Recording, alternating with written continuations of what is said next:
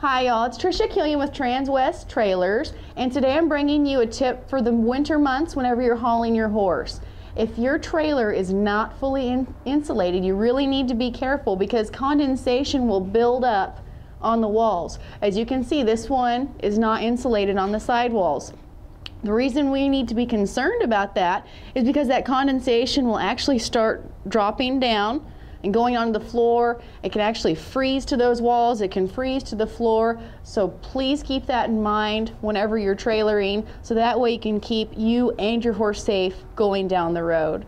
Hope this tip has helped you, and remember, if just the tip isn't enough, to give me a call. I'm Trisha Killian with Transwest Trailers. Have a great day.